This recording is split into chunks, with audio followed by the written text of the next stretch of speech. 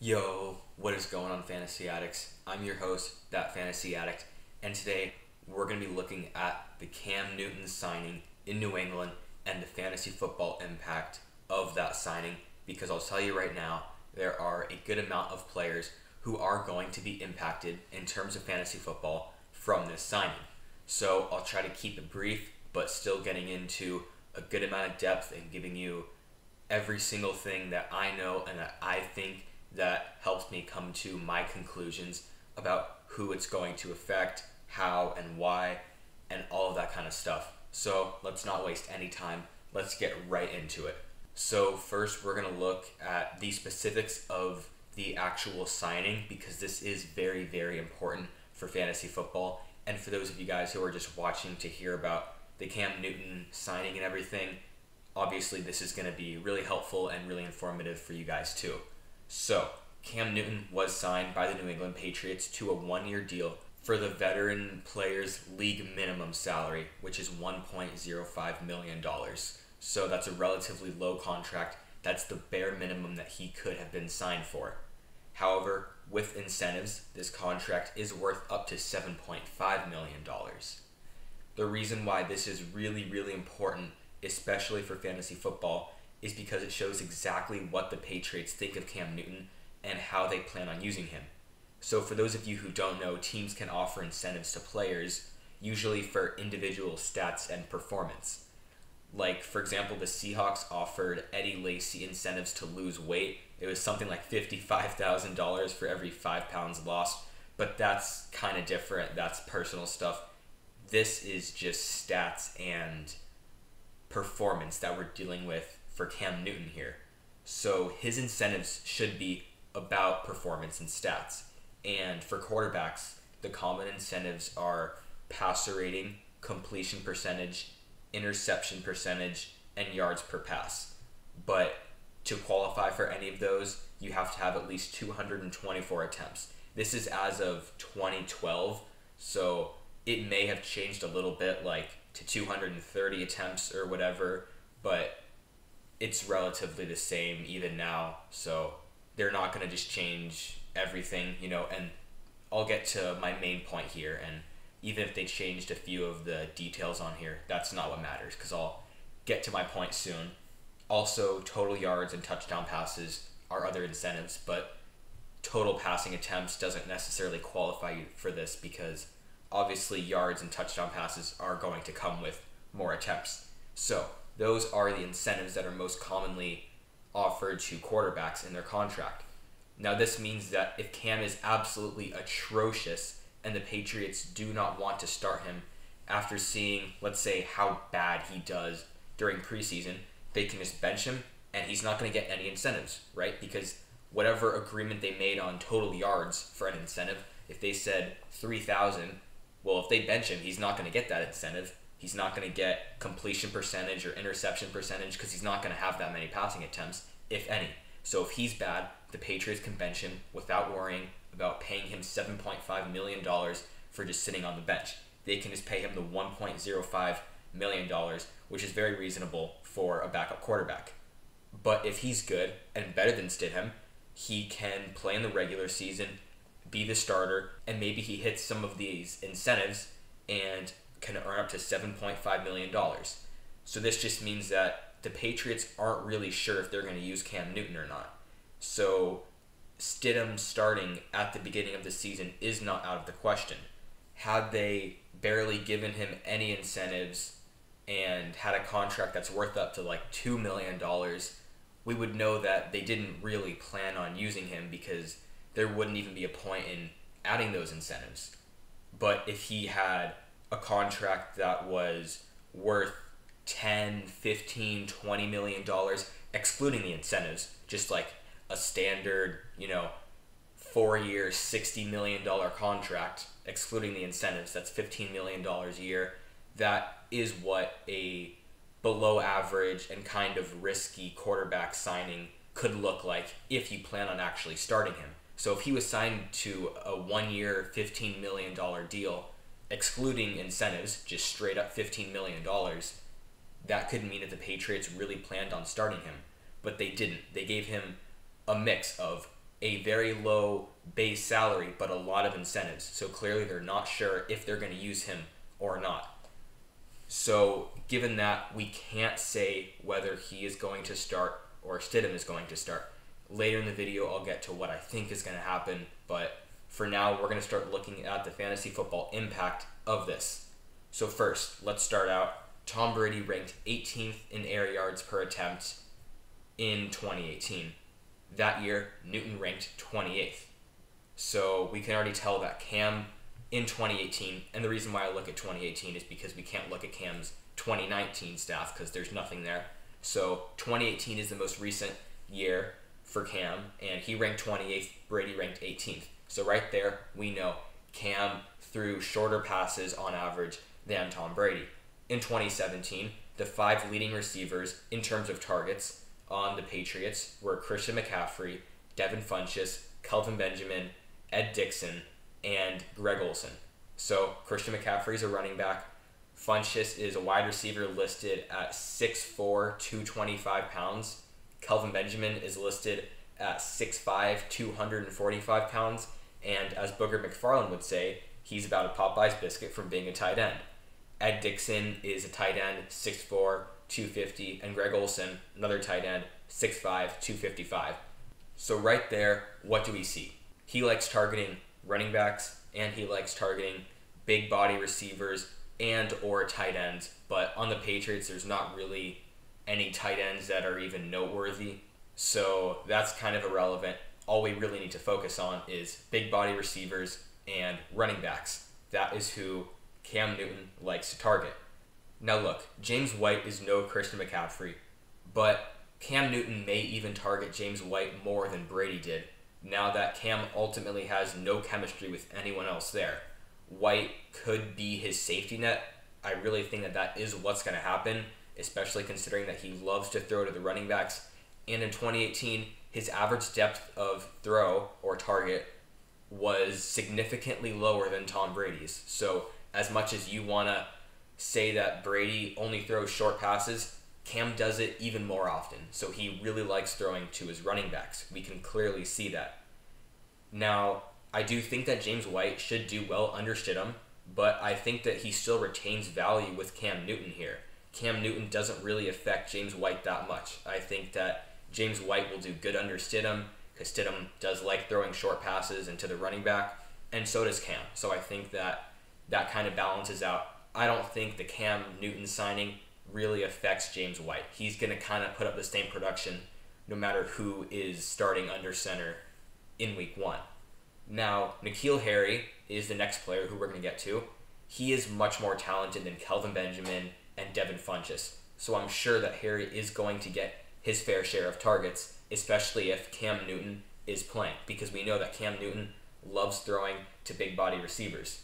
Stidham was actually a pretty good fit for Harry in theory. He liked throwing to routes that Harry liked to run, but the issue is if he was a decent quarterback in the NFL and didn't need to pass to James White every single play because he's not scared or anything, then yeah, I think Harry would be good because, like I said, he and Stidham are a pretty good match in theory. And I say in theory because, like I said, if he were to do decent in the NFL, Stidham that is, if he were to do decent and not be scared, then Harry would get a lot of targets. But the issue is Stidham has ultimately no NFL experience. We don't know how he's going to be. If he's pretty bad, even though he likes throwing to big body receivers, we don't know if he would just decide to use James White as his pure safety net and kind of rule out throwing to N'Keal Harry, because N'Keal Harry is more of a contested catch guy,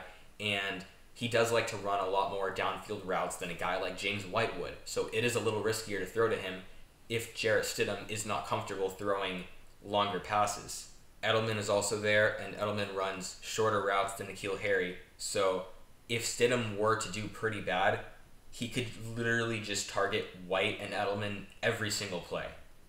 Now, although Cam is no Patrick Mahomes, we know that he is at least a startable NFL quarterback and can get the job done. Considering that he loves big body receivers, he should love Harry. Like I said, Stidham loves throwing to bigger receivers and all that, and so does Cam, but we know that Cam is capable of actually getting it done, and we know that he's not going to be scared and just choose to throw to James White every play. We can't really say the same thing about Jarrett Stidham because we haven't seen how he does. He could just get super, super terrified of this competition and just throw to James White and Julian Edelman every single play. But Cam Newton, it's not going to happen there because Cam does have NFL experience. And we've already seen Cam Newton does like throwing to big body receivers like Kelvin Benjamin, like Devin Funchess, both of who are not as talented as N'Keal Harry, in my opinion. Also, the Patriots did use the 32nd pick in the 2019 NFL Draft on N'Keal Harry, so this doesn't really matter if Cam or Stidham starts, but I'm just pointing it out. Patriots do want to use N'Keal Harry, so no matter who is starting under center, N'Keal Harry should be a priority for Bill Belichick to try to get used more in this offense this season. Now, overall, I think that we can feel more confident in Harry if Cam is starting under center week 1. Now, the touchdown potential for the Patriots is much higher with Cam than Stidham. Sure, Cam could suck, but he also does have top 10 potential. And if he reaches that potential, this offense could be scoring a lot. And that would mean more touchdowns for N'Keal Harry, and he could legitimately have a chance for double-digit touchdowns. Under Jarrett Stidham, sure, he could be okay, but I don't see him being a top 10 quarterback and leading this offense to 27, 28 points a game. I don't really see that happening. So because of that, I do think that N'Keal Harry's touchdown upside is capped if Stidham were to start. Now, moving on to Edelman, if we look at what would happen if Cam Newton started, while yes, Cam could use Edelman as somewhat of a safety net, usually his primary safety nets aren't really guys like Julian Edelman, right? He loved throwing to Christian McCaffrey and to tight ends. That wouldn't really favor Julian Edelman in this offense at all. Yes, he loved DJ Moore in 2018, but the thing is, Moore wasn't really his safety net. Moore was very different than Edelman also.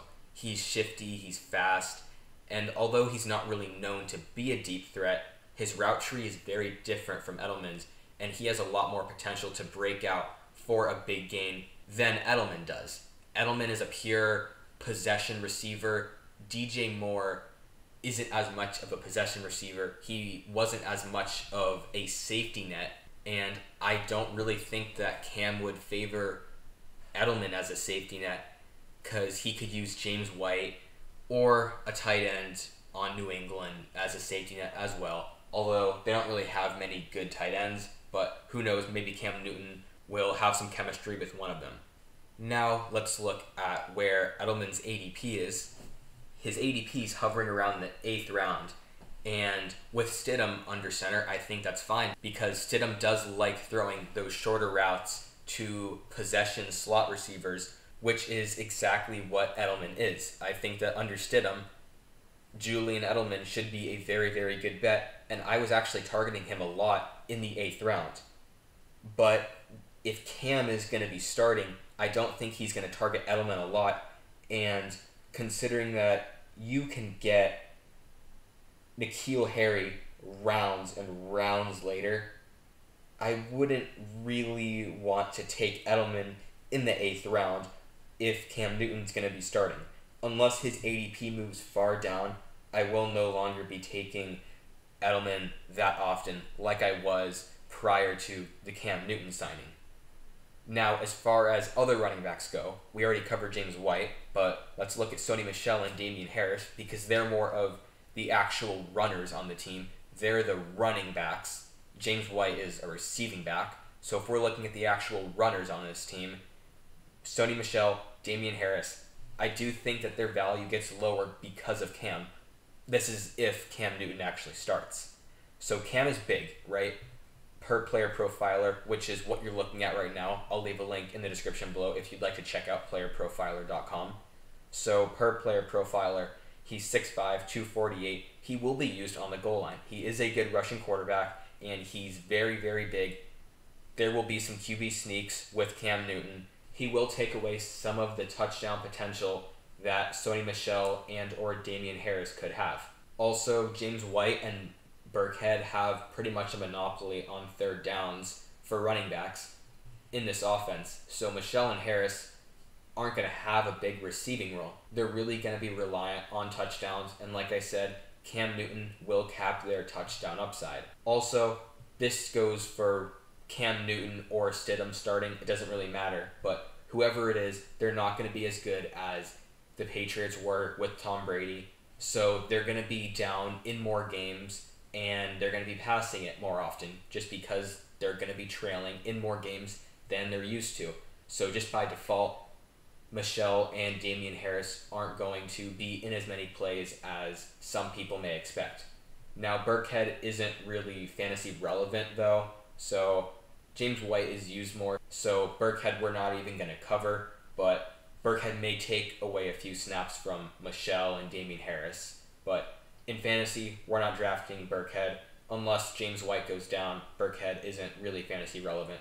Also, I think that the Patriots would use these actual runners, Damian Harris and Sony Michel, once again. I do think that they would use them more if Stidham was under center, since they don't know how he's going to be, and there's a lot more unknowns with him than Cam Newton. If Cam Newton starts, they know that he's at least capable of winning an NFL game, so they'd therefore be a little more lenient to just pass the ball more. But under Stidham, they don't know how good Stidham's going to be, and they therefore might want to run the ball a little more and just rely on those running backs more than they would if Cam Newton was starting. So overall, I do think that Sony Michel and Damian Harris's value will definitely take a noticeable hit if Cam Newton starts under center in this offense in week 1, as opposed to if Jarrett Stidham does. Now, what about Cam himself? What is the fantasy impact of him signing here? Now, obviously, he's worth more now than he was 2 days ago because he is signed to an NFL contract. But looking at exactly how we should approach Cam Newton, let's just remember that we don't even know if he's going to start. We covered the contract, and we know that the Patriots don't know if they're going to start him. So we don't even know if Cam's going to start. In redraft, I expect him to possibly be going off the board as the quarterback 15, which is completely absurd.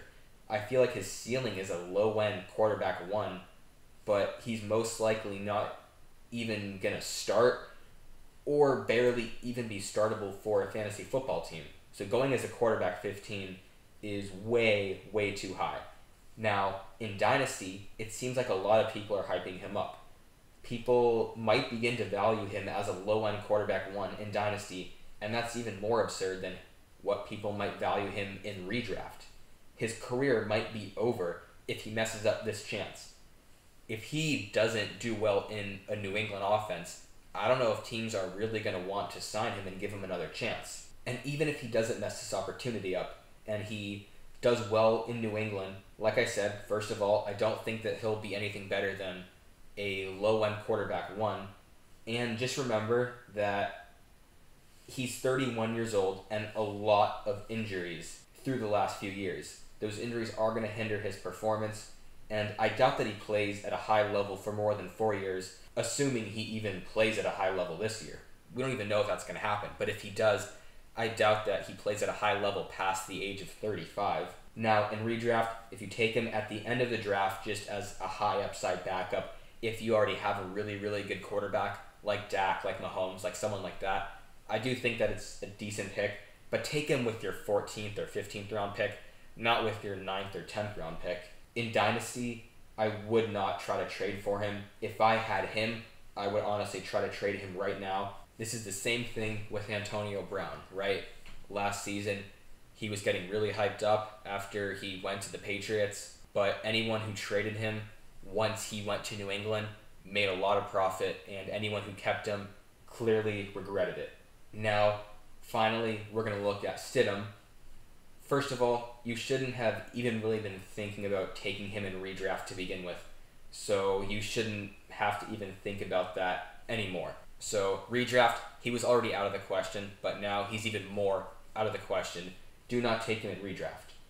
But in Dynasty, I do think that even if Cam wins the job here, Stidham still could start in New England in a few years once Cam starts to cool off and get to an older age. That's if Cam Newton even wins the job. If he doesn't win the job, Stidham is a starting quarterback for New England, possibly for many, many more years. And remember that even if Cam does get this job, and even if he plays at a high level for a while, Stidham will still most likely get a shot somewhere else. A team will sign him to a contract and give him a chance. So if people are panic trading Stidham and you could use another quarterback, I don't mind trading for him as long as you're only giving up someone who you're most likely not planning on starting unless you somehow get like really unlucky with buys and injuries one week. But overall, as long as you're not giving away a core piece of your team, I do think that trading for Stidham in Dynasty is a decent move for sure because his value is at an all-time low right now. It's never going to be lower than now unless Cam starts week 1. Then obviously his value then will be a little lower. But people right now are treating it as if Cam Newton has this job locked up. And that's not the case. So I do think that now is a decent time to possibly go after Stidham if you can find the value. So what do I think is going to happen here? What do I think is going to happen in New England? Now, it really is super hard to tell, and we are going to have to wait for the reports to come out until we can really come close to being sure of anything. But my first guess, as of now, is that Cam Newton will be the starter in week 1, or at least be the starter sometime in the beginning of the season.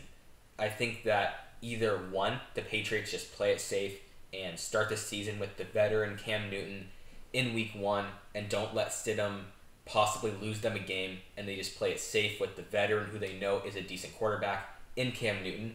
Or 2, they start Stidham week 1 and possibly week 2 and quickly realize that he's very unpolished, has a lot more to learn, and then quickly take him out and shift over to Cam Newton in week 2, 3, or 4 and let him play out a few more weeks, possibly even the whole season, and kind of just mentor Jarrett Stidham a little bit. So either Cam Newton gets the job, possibly gives it up to Stidham for a week or 2, and then probably gets the job back after they see that Stidham's not great, or they just start out with Stidham playing and quickly move back to Cam Newton, because I do think that Cam Newton currently is the better quarterback. So I do think that we should expect Cam Newton to start on the Patriots for the majority of this season. Now, also remember that the Patriots did sign Antonio Brown for a week, and they actually used him.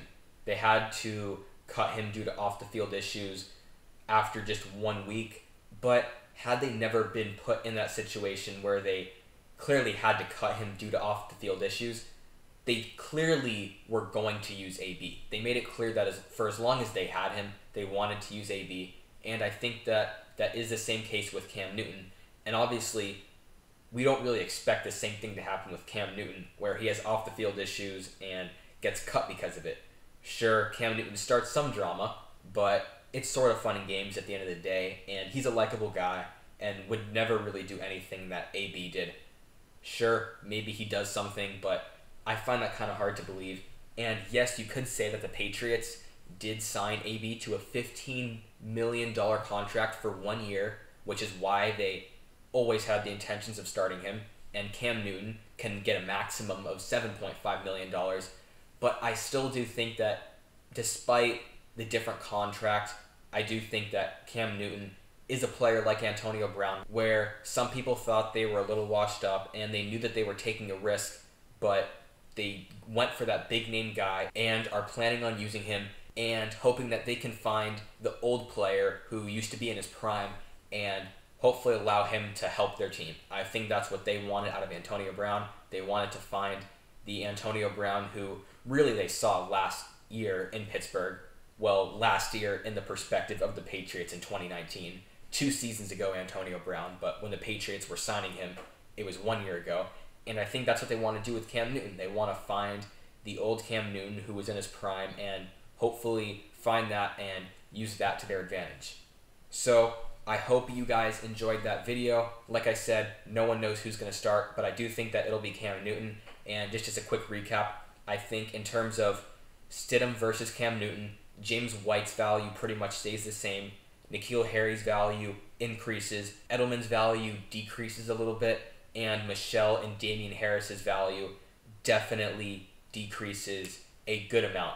Now, any tight end on this team I don't really think is worth drafting in redraft, but I do think that in Dynasty, maybe you could look at taking one of them. I do think that there's a chance, obviously, that Cam Newton does use one of the tight ends a little bit. I don't really know which one it's going to be because, honestly, I think that it's up to Cam Newton which one he likes the best.